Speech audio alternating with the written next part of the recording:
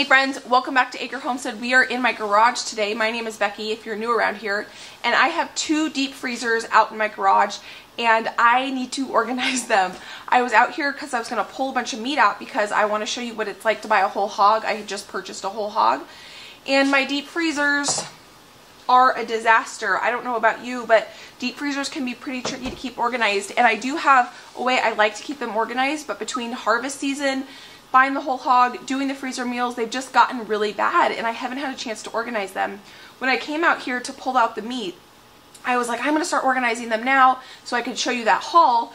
But then my garage is kind of a mess and it was getting overwhelming, so I figured I'm going to clean my garage too at the same time.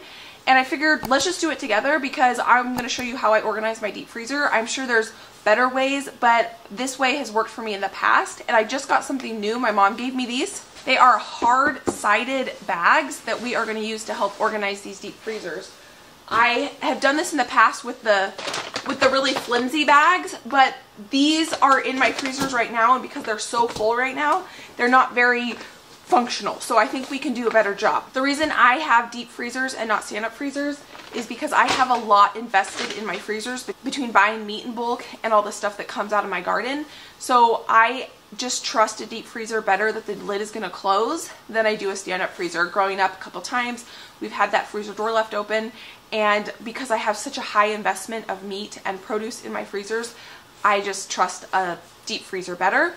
But they come with their challenges of being very difficult to keep organized, and right now mine look terrible, and I'm going to show you what they look like, and we are going to improve that together. At the same time, while I'm doing this, I'm going to go ahead and just do an inventory of everything I have in my deep freezers, because in January I'm going to be doing a pantry challenge with 3 Rivers Homestead, and I'm not going to be going to the grocery store, I think, for 2 months. I'm not exactly sure what rules I'm going to follow yet, but I need to know what's in my freezers so that I know what I can meal plan and things like that moving forward with this pantry challenge.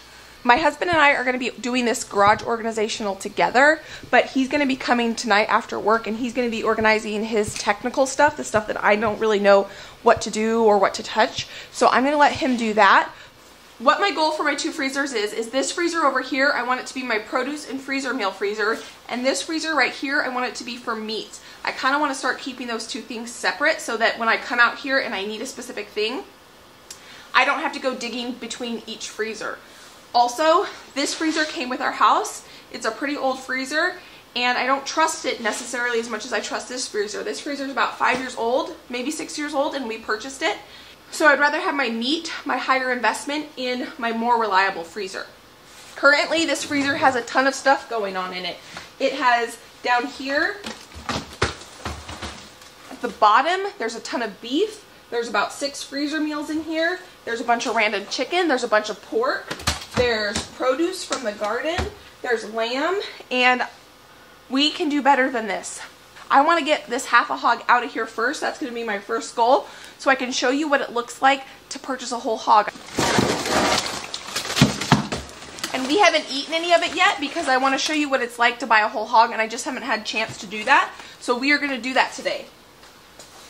This box is filled with it, and then I have one of these containers. I got these at my local grocery store. If I can find something similar online, I'll look and I'll link it if I can. I'm not sure if I can, but they're high-sided, stiff bags, and I really like them. I think this is going to be a really good asset in organizing a deep freezer. I brought gloves because this is going to get cold moving all this frozen stuff.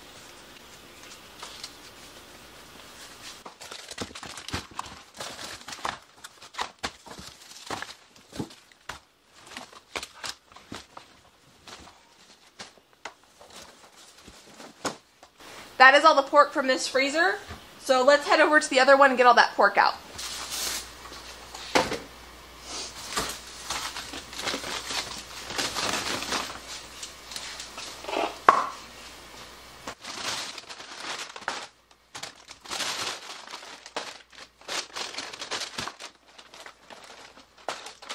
I am focusing on getting all the pork out, but while I'm here, if I'm touching something, I'm going to start organizing it instead of picking it up twice. This is a bunch of the marinated chicken that I made in the last freezer video, and I'm going to put that in this container here. This is probably going to end up going in my inside freezer because I do have a freezer in my walk-in pantry, but I'm not exactly sure yet. So for now, I'm just going to condense it all into one spot.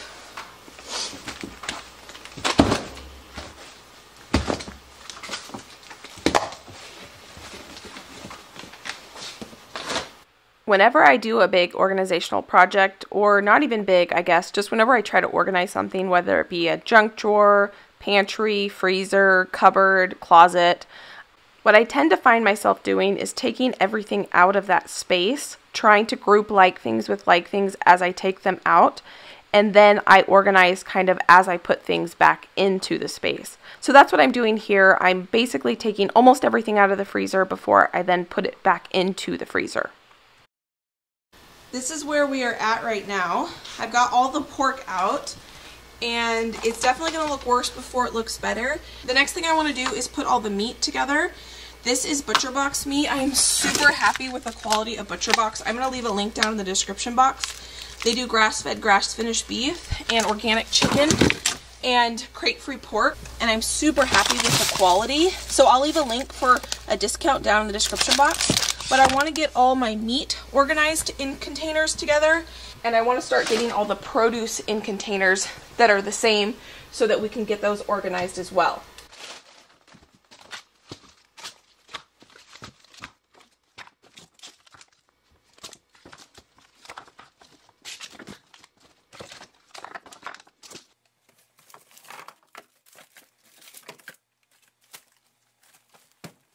Now that I have all the pork out, I'm going to go inside.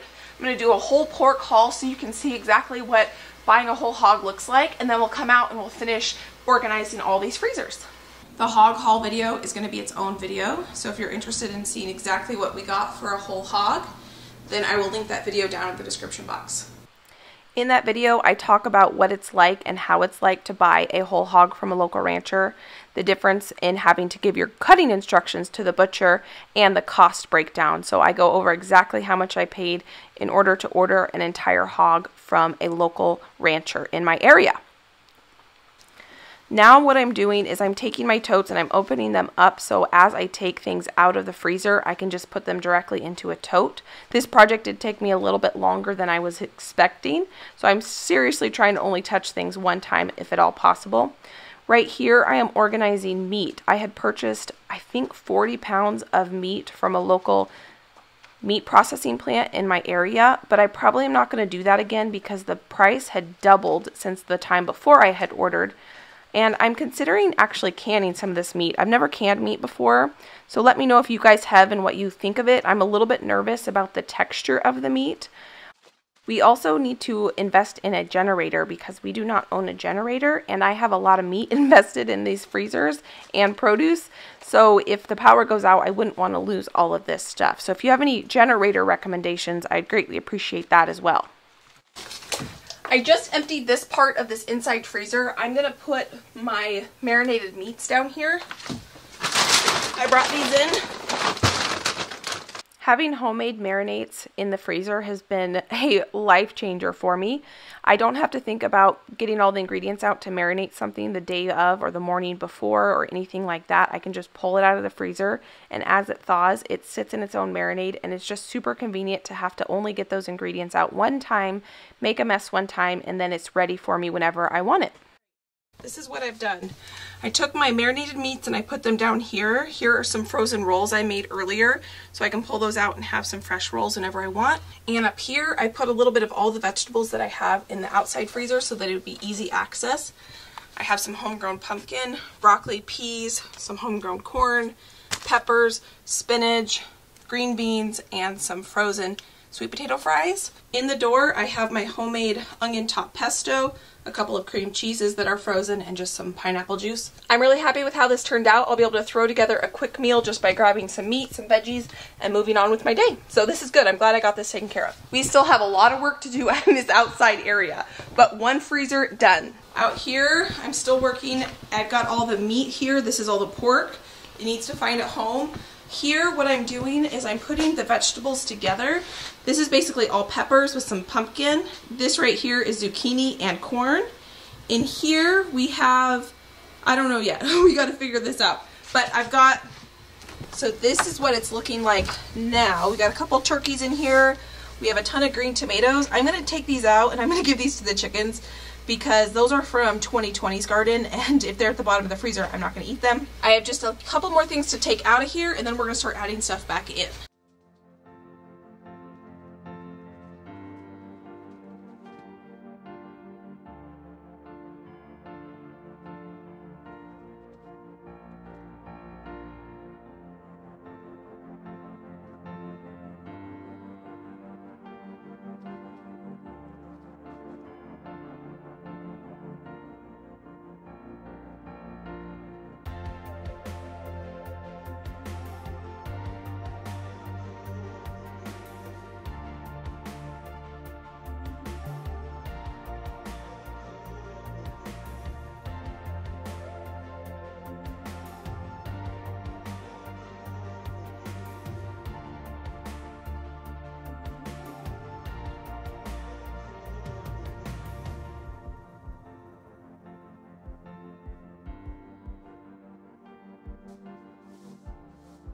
Well, friends, we did it. We got both freezers and the inside freezer completely organized. I'm going to walk you through why I did what I did and how I organized everything. For me, this is going to work really well. If you guys have suggestions on how you organize your deep freezers, because I know they can kind of be complicated a little bit, then please leave them down in the description box. But for me, now this is going to be a way better situation than what I had before. So come along, let's get into this freezer and I'll show you what I did. So first I'm going to show you my meat freezer. This is mostly just meat in here, and I wanted to get all my meat in this one freezer. Well, I wasn't able to do that. And over here I have my ground beef and steaks. There's a bunch of different steaks in here. So what I have in this tote is my bratwurst. I tried to put some of the lighter things in those totes so they would be easy to pick up and out. Underneath those top totes here, I have a whole entire tote that I'm going to be freeze drying. This is all dog treats. Here are dog bones. I'm not going to freeze dry these, but I put them in here because this is all dog stuff. I have probably 6 of these beef liver packages. I'm going to freeze dry these for dog treats for my dogs. I have a beef heart I'm going to freeze dry. Here's some more liver. This is pork liver. That liver that I'm going to freeze dry for my dogs, I might grind some of it up and put into capsules for supplements for Josh and I. I'm not exactly sure. I know liver is supposed to be really good for you, but I just can't eat it. I don't like it. So I used to buy my dog growing up these freeze-dried liver treats, and he went crazy for them. So since I have my freeze dryer, I thought that that would be a really fun treat for my dogs now. I might do some for us as well. Let me know if that's a crazy idea. This is ground beef down here. I know it's down here, but I wanted some on the top layer so that it'd be easy to access. This is all the ground beef I have left. I think I counted 25 of those. This entire tote right here are all pork roasts. We have pork butt and pork loin roasts, and those are from the hog that I just purchased, and then this is one from Butcher Box, and I just put those all together. Moving over here, these are all beef roasts that I have. So if I buy another half a hog sometime soon, I'm probably set on beef roast. These are chuck roast. This is a tenderloin roast. Here, right here, is a prime rib roast. I have 2 of these prime rib roasts. These are actually what we're going to have for Christmas. I'm going to bring these over to my mom's house and we're going to eat those for Christmas. From here down, there's 4 of these big packages. These are beef tallow. I'm going to render these for my sister-in-law. These are actually from the cow she purchased, and I just haven't had time, so probably after Christmas that's going to be a project we're going to do together. This entire package right here, there is 16 packages of bacon, and I know what that is, so that entire tote is just filled with bacon. Moving over from the bacon, this tote is filled with pork ribs and pork tenderloin, and this is just a pretty light one and it's easy to move. Underneath that tote, I have my 4 hams that I purchased from the whole hog that I got, and those are under there, and I know that's there.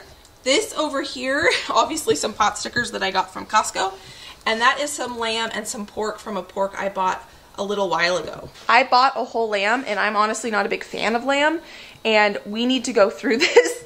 I'm going to be doing a pantry challenge in the beginning of 2022, and I'm not going to be going to the grocery store for probably 6 weeks to 2 months, so I'm going to be working on trying to go through some of that lamb because my husband likes it. I'm just not a huge fan of it.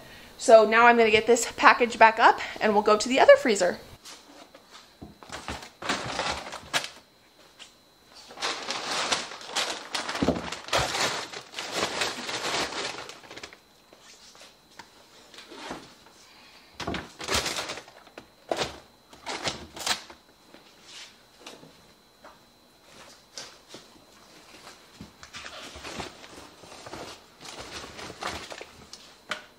Let's dive into this one. This is mostly produce from the garden.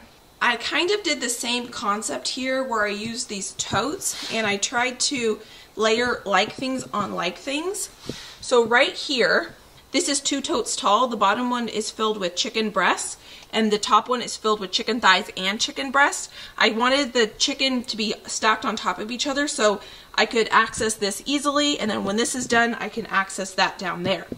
Over here, I have 2 packages of rice cauliflower from Costco. And down here, I have a ton of peppers. These are some peppers I bought from a local farmer and some homegrown peppers. These big Ziploc bags here are all greens from the garden, and that's what that is. and this whole tote that's on top are all greens from the garden. This is super light and easy to move, and that's why I wanted to fill it all with different types of greens. This is spinach, this is kale, this is actually celery. This is the only celery I have left from the garden. But there's all types of greens in here. There's onion tops, mostly kale, mostly spinach in this top tote. Really light, really easy to move, and that's why I put it right there. Over here in this tote, this is actually something that I need to deal with soon. This here is peach skins and peach pits that I need to make peach jelly out of. I didn't have time when I canned my peaches. And then I have 2 packages of these plums, which definitely need to be used, which I'm grateful for this harvest because I think my plum tree died, and I think this is the last plums I'm going to be getting from my plum tree. So I have 2 of these 1-gallon Ziploc bags in this black tote. The reason I love organizing with these totes is I can just pick it up and move it over. And that makes it really simple. If they're individually in there, they slide all around and they're harder to keep organized. This tote here has all green beans. These are all green beans from the garden. We might actually eat some of these for dinner tonight. And again, it's in a tote. I can just lift that tote out, set it right here, and then I can access the milk. This is all milk that I froze. I like to buy organic milk, and it can be kind of spendy, so anytime I see it on sale, I buy quite a few of them and I stick them in the freezer. Milk freezes really well. The way I thaw it is I just take it out of the freezer, I stick it on the counter, and I let it thaw overnight on the counter, and when I wake up, it's still probably 2/3 frozen, and then I stick it in the fridge, and it thaws beautifully. It doesn't get weird. The texture stays the same, at least I found with freezing whole milk. So that's a way I like to save money on organic milk. This tote here is all corn from the garden, onions from the garden, and zucchini from the garden. I love shredding zucchini and freezing it. I will seriously put shredded zucchini in almost any dish, curries, meatballs, anything. It's just a great way to bulk up a dish and add a little bit more nutrients. So underneath this tote is all peppers from a local farmer and from my garden. These are poblano peppers that I grew. Then there's just some chopped peppers. I love buying from a local farmer in my area peppers.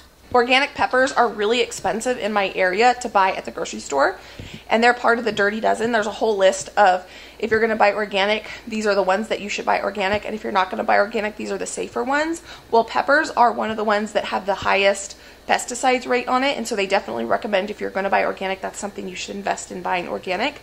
But they're expensive, so every summer I buy a ton of peppers from a local rancher. I chop them up and I put them in the freezer, and they freeze beautifully.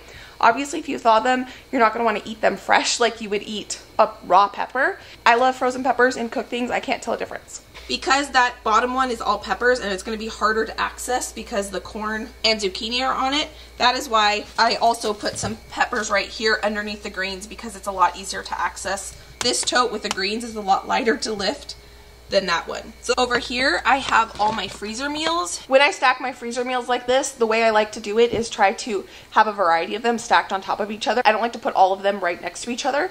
That way if I want something and it's all the way at the bottom, I don't have to dig all the way at the bottom. And so I like to just have a variety, because typically when I do all these freezer meals, what I do on Sunday or so, I'll take 2 of them out, stick them in the refrigerator and let them thaw, and then I'll cook 2 during the week. Underneath this stack of freezer meals, there's a turkey here and a turkey there. So 2 turkeys. When turkeys are on sale during this time of year, what I like to do, especially if there's those deals where you spend $100 at the grocery store and you get a free turkey, I typically like to stock up on 1 or 2 or 3 turkeys, and I just keep those in the freezer and I'll cook those up, and then I'll use that turkey meat in any dish. Any dish you would put cooked chicken in, I'll put turkey, and it's a way to kind of reduce the grocery budget. And that is one thing that I've been doing for the last few years. And I've already cooked up 2 turkeys this year. You can use it in anything, like white chicken chili. You could use turkey, obviously turkey soup. I put it in enchiladas. Basically anything you would put cooked chicken in, you can put turkey in. And so if I can get a free turkey, you know, 20 pounds of meat or 15 pounds of meat, why not? So one way I like to reduce my grocery budget. I hope you found this freezer organizational video and tour helpful. I didn't get to organize the rest of my garage like I wanted to. I got it kind of tidied up, swept, but tomorrow I'm going to come back out here and finish organizing the garage. I've really found this totes to be a game changer for me, and I really like these thick-sided ones my mom found for me. So like I said, if I can find these online or something, because these are just from my local grocery store, I'll link them down below. If you guys have any suggestions on how you guys organize your deep freeze, please leave them down in the comment section so we can learn together, because this can be a struggle. I really do only use these chest freezers because I cannot afford to lose all of this meat and produce that I grew because the door was left open. And just because I've grown up and that's happened before, I know it's a possibility, and I know my personality, and my personality is not always the most detail oriented about those types of things. You know, I typically am thinking a step or two ahead, and so I just need to make sure I use a chest freezer just because of that. So if you guys found this video helpful, please consider giving it a thumbs up. If you know anyone that would enjoy this video, please consider sharing it with them. If you're new around here, please consider subscribing. I do have some videos right here. You can go watch me actually cook all those freezer meals. I can link them right here, and you can go watch those if you're interested in that. I hope you guys are having a great day, and I'll see you next time. Bye, guys.